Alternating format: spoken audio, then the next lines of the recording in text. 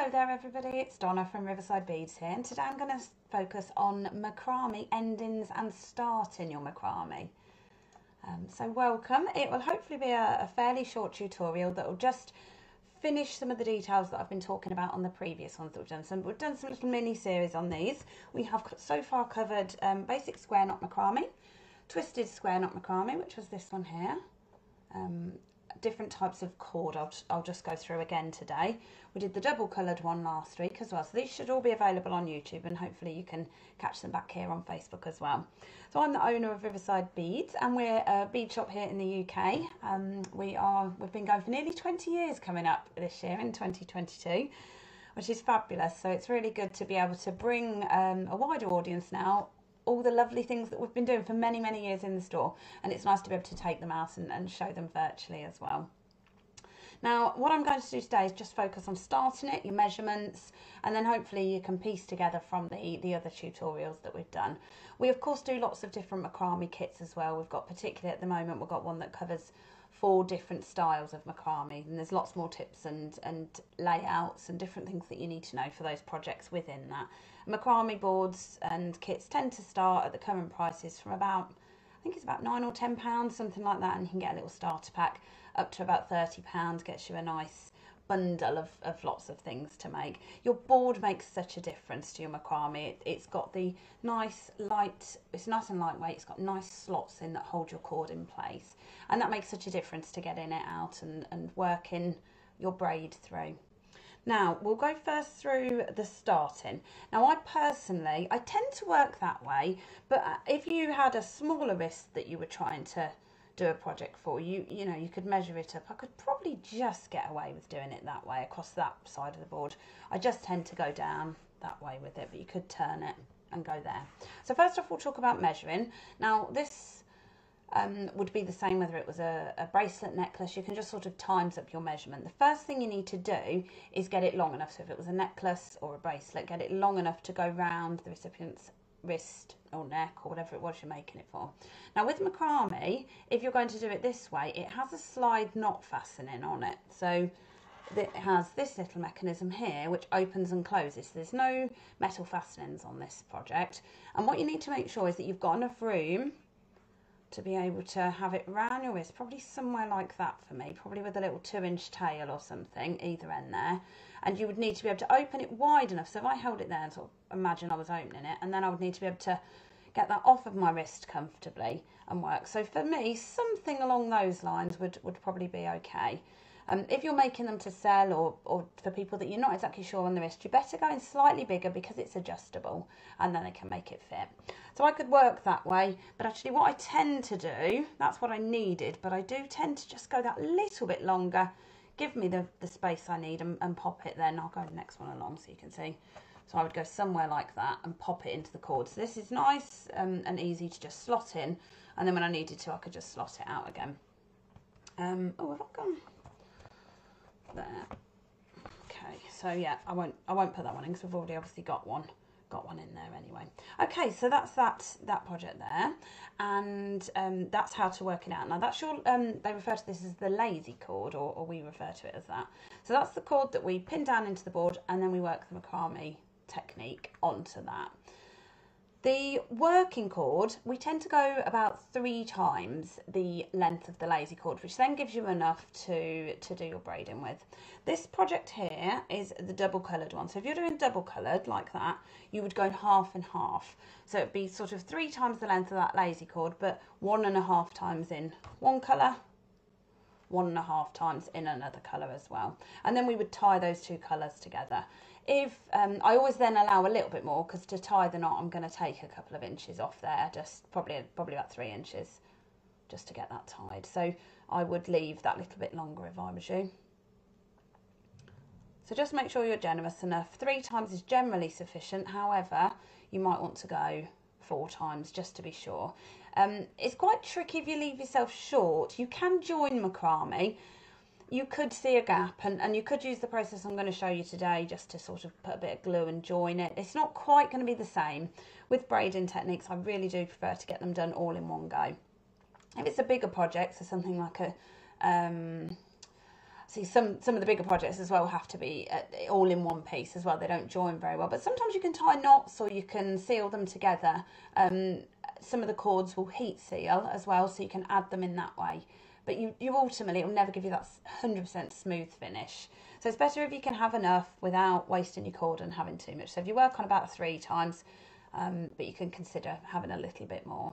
The nice thing with these as well is the adjustable nature of them. So if you find that this top bit here, that's got an alphabet, it's got a name in it there.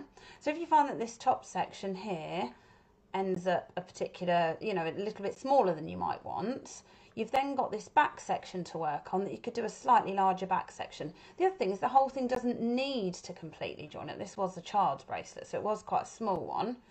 However, Molly is now bigger than she was when this was made, so she would probably need it a little bigger to fit her. So all you would do when it was on the wrist, you'd just see those little gaps there. And that's how you can make it adjustable. Now, if you saw how I did that, that's how it adjusts down in size, and then you pull it like that, and it works as so. Now, I did want to just show you the end fastening. I'll call it the fastening, but I wanted to just remind you how to do this part here on the back, because this was the main braiding that we've been doing, and then I'm just going to show you that part. Now, these have all been finished. Because of the nature of how a double coloured one is, you sort of tie it together. So then I've just untied it, just finished off a couple of knots either end, and now both these ends are going to need finishing, so they're ready for me to do for you in a moment.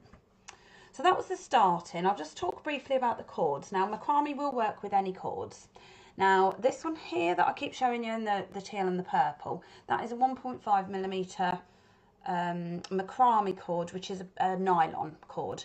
Now, this one will melt. You can do it with your thread zapper. Some people do it with open flames as well.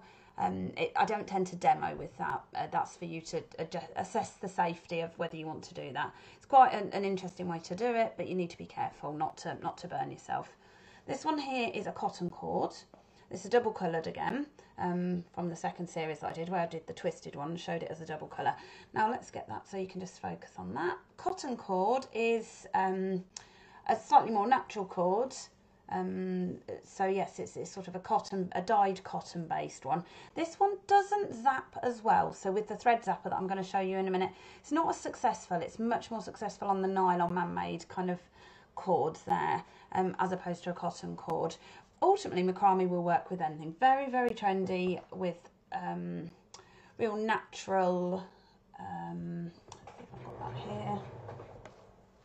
Okay, I've not got it as a roll, but this is one that I did, a little feather with a very natural kind of cotton yarn, and this is a version of a macrame in the centre there as well. So and this braids up lovely as a bracelet. Any of you that follow us on socials, my son has a bracelet that I kind of have to do a bit of macrame work on every now and again. It gets a bit dirty, and the middle bit in the feature bit in the centre is okay, and I just replace all the cord for him, and I tend to use something like that. So the finished ones, that's the 2 different finish. This one here's the nylon, this one here's the cotton cord. And these come up reversible, so when you flip them around, if I show you that one, you see you've got the dark pink with the light outer, and inside you've got the light pink with the dark outer. So that is those 2 there. One of them works really well with the zapper finish, and the other one you would use the glue. I don't always have a battery in my zapper, as those of you that were here live before I started the actual tutorial side of it. Sometimes I'll go to it and think, oh, I forgot to put my battery in. So I do find myself using glue an awful lot. I find I can get quite precise with the glue, but the zapper for this is absolutely fabulous. So we do have those at Riverside Beads. What I'm going to do is take this off of here, first off, and I will, I'll just warm up my zapper. So what I wanted to do first, oh, didn't drop my zapper, not a good idea. What I wanted to do first is, just bear with me, just show you where the battery side of it goes. So inside here, this is all you do, you just put a little battery in there, somewhere there, one battery, in and turn that. And then that makes the mechanism work. So this is the, I think this is the first of the zappers that they did. You have a little button here that you press, and that just warms up, bear with me, warms up the tip there. Have I pressed that right? Yes, it's all right. You don't need to do too much with it. It just does the job. So bear with it and it will warm up. I did just show, it was like, you could see the tip getting warm previously. I don't know if we'll be able to see that, but hopefully it'll do the job for me. Let's see if it's warmed up. Yeah, that's done. Okay, probably got a bit of smoke from that as well. Okay, let's see if I can see what the best way to show you this is. Maybe it would be better if that was under it. Hold on. See if we get it to focus on that. Is it going to play the game for us? See if I can.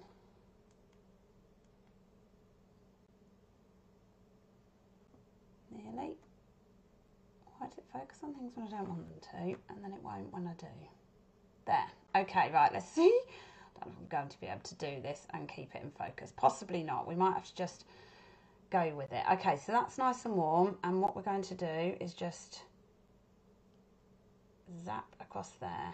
How clear can you see that? Sort of melting it away. Put that to one side. Yeah, there you go. You just might have seen a little bit of smoke come, and what that does is that just melts that in there. So it's taken that edge off and melted the nylon for you just there. Now we'll do the same the other side.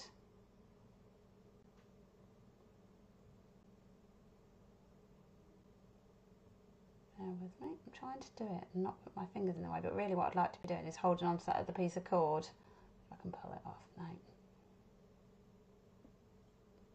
So what I would have done was hold on to that cord with one hand, zap it through, but I think my fingers would have been in the way. Okay, so what I've got now is, put that there so I don't burn myself. Can you see it's zapped across there? So that seals the ends rather nicely for you. So that is how we would finish both ends of that. And I would do the same this other end as well. And then that would do that like that. Now that is then ready to go. You wouldn't need glue on that as well, as long as you've melted it. You're more than welcome to, but I want to do this end with glue so you can see what I do differently there. Now this is Hypo Cement. Hypo Cement is a very good strong jewellery glue.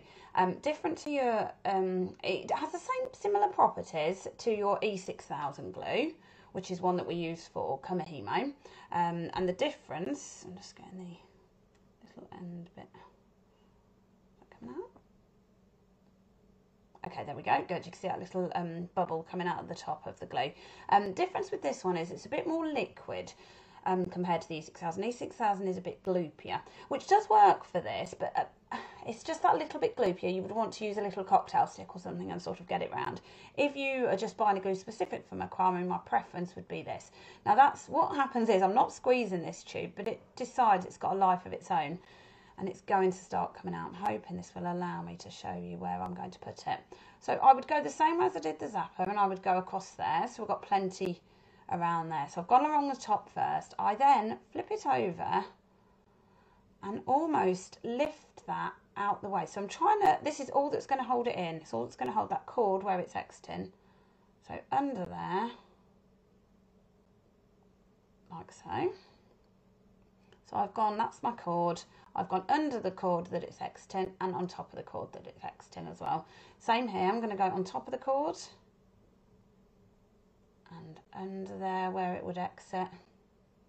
Now the difference with glue and zapper, it's obviously instantaneous with the zapper. It's there, it zaps and it's sealed. Once it's cooled down, that's it, you don't need to do any more.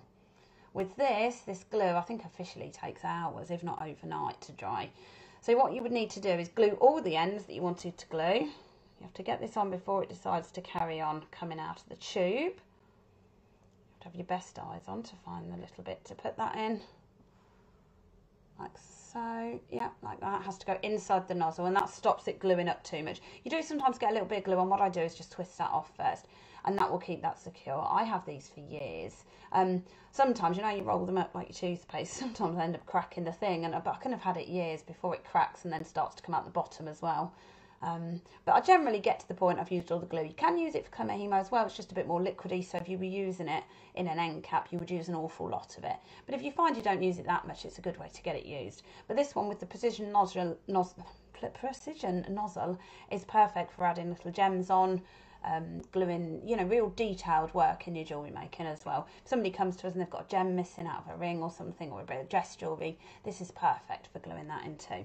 So they're your two different types of endings that you could do and the ways to secure them. So that one's been done with glue. So I'll give that a little pull now actually as well, which is the other thing you can do with glue.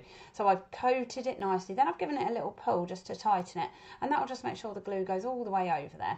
When I cut this one, so when I cut it with the scissors, so I'll do it this end because I don't want to get glue on my nice scissors till it's dry, but I would cut it really nice and finely, close up, so it does look like that when it's gone.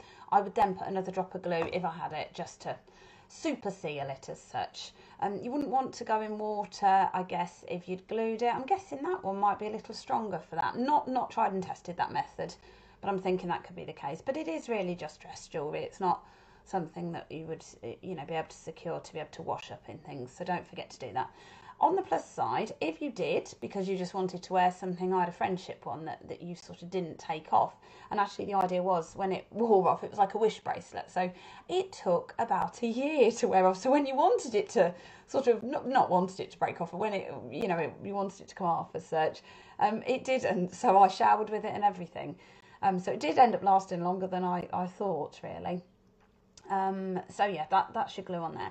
Then I've got the two ends that I need to do the mechanism over. So I just need to put that out of the way so it's not getting hot everywhere.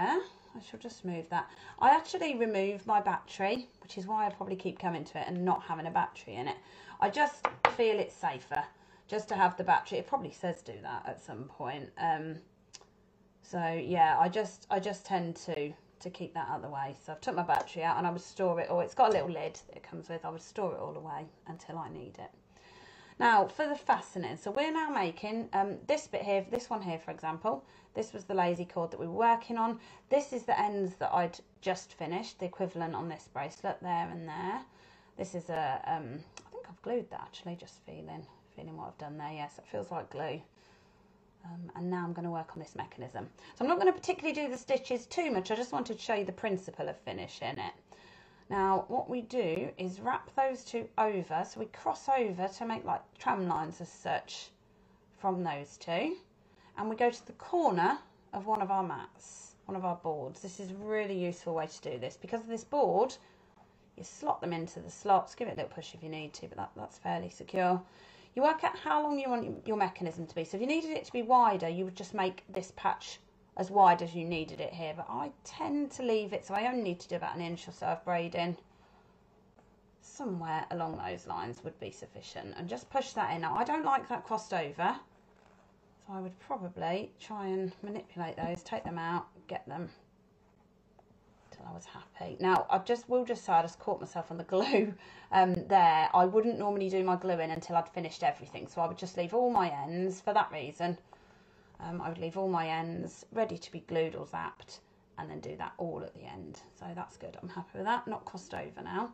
Now I would make this workable for me as well. I like to braid down towards me, so you can see what I'm having to do there. Turn my board on the corner and have it so we've got that section there. Okay, so that is ready to go. Right, now I've got my double coloured, don't forget, as well, so I've already tied that together. The other thing you can do is melt these together. So you could just melt them with heat, and it almost does become a seamless piece. Like I say, you'll never quite get it completely seamless. You will see a little joint in it, but that's the way to do it. You could sort of do it with your zapper, but you just warm up the end, and before you'd warmed it and got it together, you probably need to put the two together and melt it. Now I'm going to pop that under there. You've got to put that in first. Let me put that under, and then I'll reconnect that in. Okay. So pop that in there.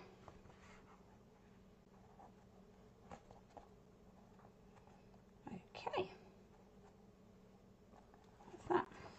Right, under there, somewhere about the middle, although it's a bit tricky because of the limited space that I've got. And then you would braid a section here, just as we do. Don't forget you can watch a previous video if you're after more how to macrame braid. It's a different video. You can sometimes, see I'm picking it up with my nails, sometimes it's really useful to just put something under there. It can't be too big.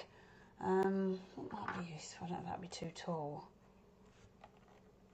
Maybe, might get in my way. but just something to prop it up as such. Just gives you that leverage to lift it under and go up through your D. It just gives that leverage to have that space. But if not, I quite like the process of macrame. I find it quite therapeutic, and I would just lift it as I go and just lift each time. I need a nice clear gap. I don't have much to work with because I'm just doing a small section for the back. And then with the double coloured particularly, you have two more lots of ends. You have an end here to finish, which we untie that knot. You can do that any time now. I tend to leave it till the end. And then you'll have an end the other side as well. That will be for, that will need finishing where the two cords will exit. I don't know how far I'll get. It'll just take me a few more stitches, if that's all right. Just to do a few more so you can at least see it fully in principle. I will just say, I think this is look rather than judgment. The double colour depends which side you start with, which side the colour comes, whether it comes into the inner or the outer of it. This happens to match, I think, which is, I didn't consider that as I was quickly doing it to show you. But I think as the bracelet joins together, I think this will match. So I'll just do 2 or 3 more stitches. And then we can see. So my cord's far too big for this. I was just setting a new bit up so it was big enough to show you how to start at the beginning as well.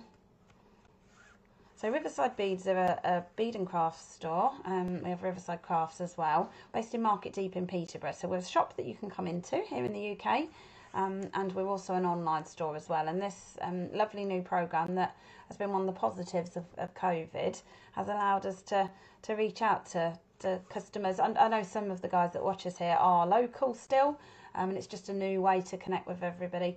We're back starting doing our classes as of 2022, so bear with us over the next week or so, and we will put that in our newsletters for you. So don't forget to subscribe to our newsletters if you don't already receive them, because then we let you know what we're showing as a tutorial, also what we've got as classes. So we've got a fabulous programme relaunching, ready for this year. We cannot wait. So watch this space. That should be plenty for that. Struggling now with the space that I've got. So if I needed a bit more space, I would have left it a little bit more cord and gone wider, or even right across here if we were trying to do a bigger section. So that's fine. Now there'll be plenty that I'll be cutting off there. Now I'll take all of this out. You just have to take care at this stage to make sure that you don't, these ones here, so these little bits that were your lazy cord, that one and that one, these, if you slid this through, there's nothing to stop that falling through at this stage. Now I'm just going to make this slightly smaller, and then what I'm going to do is you would either tie, and it's working out what all your cords are, so it's remembering which ones are your lazy cord. I'm going to tie a tiny little knot on the end of those, or a bead, whatever suits you. If it's a knot, you can just add a drop of glue and secure that. It's getting the right one. Main thing, it's not getting the right one to tie it, it's getting the right one when you glue it and cut it. So it's just making sure these are the mechanisms. So then if I tie I call it the mechanism, if I tie a knot in those, that's the bit that will pull. And there. And then except for all the chaos with all the cords, you can see I could have done a little bit more to make that join up properly. But you can see in principle that's sliding nicely through there. So I've got my cord here, which is my bit it goes through. So you have to make sure even after you've glued that will slide through there. I'll just do that bit for you a minute. We've got that one that we zapped, so that was fine, that was done. I'm not going to zap that end, although I'd quite like them out the way to show you, but because I've put glue on, it could ruin my zapper. You buy replacement tips for your zapper, so you buy replacement bits of that. So as and when they get a bit gooed up or stop working or whatever, that's the replacement bit. They're not too expensive, and it is incredibly useful. So I've done this mechanism bit, so the next stage would be untying this side, because that's the side we tied together at the beginning, and then that'll be a bit clearer where you're at with it. So if you ever need to, because of how you've tied this together, if you just, I could just do with a couple more knots to secure that, you can actually use this cord that you tied together and use that in your braiding. Just get that undone. Right, okay, so nothing will unravel because all that was holding. Let's make it wider so you can see. So remember, I've put my knots in so nothing's going to slide through. Okay, so we've got mechanism bit here that we've just done on the back of the board. Those ends and those ends. And that's what we need to glue now. So we would do the same technique and we'd glue all the way around. So with the, I'll point with the scissors rather than get the glue back out again, but I would glue all around there. I would glue under there, so all around there. And then I would turn it over and I would sort of just add a little drop on there as well, because otherwise this could slide back through there if it wasn't secure. Same this side here, come back round to the front, a little bit around there and under there as well. And then I would give it a little pull like we did with the glue, or just zap it and it's done. Now, I suppose the benefit of zapping, it doesn't melt through particularly to the cord below. The glue, if you go over zealous with the glue, it can slip through onto the cord underneath. So if you do that, and then you need to make sure that your mechanism, after a little while, works through. So grab hold after you've glued it, and just make sure when you pull it through and pull it back again, like that, that your glue hasn't seeped through. And because this is double coloured, it's that end and that end. If you remember, I just showed you the 4 that need doing.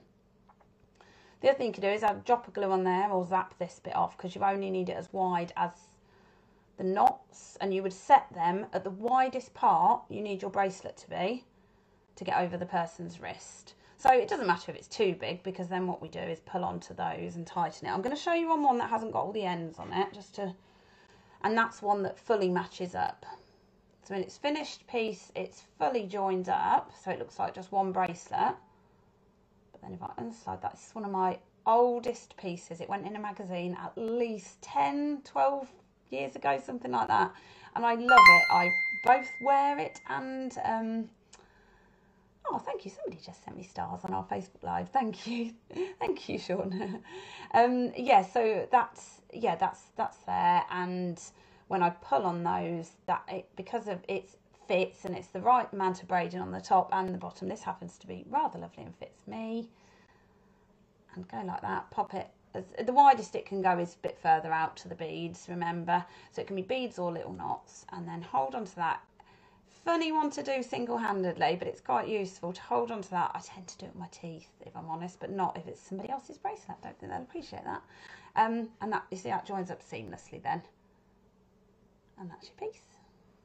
That's your macrame braid, and then all it does is you just got to work out where your ends are when it joins up as tight as that, and then you slip it off. So it's a really versatile braid macrame is, and the macrame fastening that I've just shown you here is a really useful one on other types of braid as well. So you can do it on kamihimo, do your round kamihimo, flat kamihimo, whatever you fancy doing, and then do this as a slide knot fastening if you don't want an actual fastener on it. Works really nicely on leather, so you can make a leather necklace and do this sort of fastening on the back. There's loads of options for you there.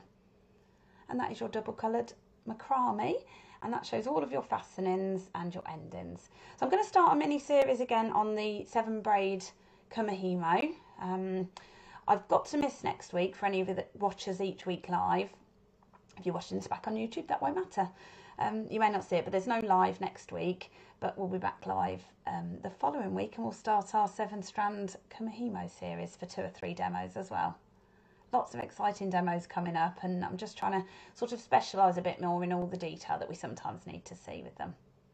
So I hope that's everything you needed to see. Pop any questions in the comments and I'll pick them up. We try to pick them up off YouTube, and we pick them up off our Facebook as well. So we look forward to seeing you again some other time for another Riverside Beads tutorial. Thanks everybody.